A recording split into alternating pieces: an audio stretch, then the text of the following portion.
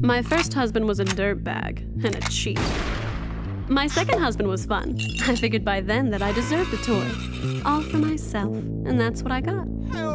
Still wish I hadn't broken my toy. My third husband was good with numbers. And his hands. We're still friends. Kinda. We're civil. I'm looking for my fourth, you know, on the prowl.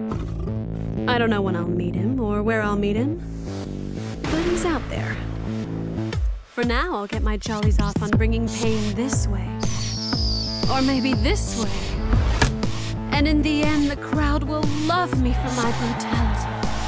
I'll make them yearn for more and more of my pain. I'll be cruel and enjoy myself.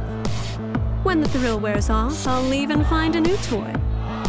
Until then, not too different than matrimony, come to think of it. Maybe the Colosseum is my fourth husband, in a way.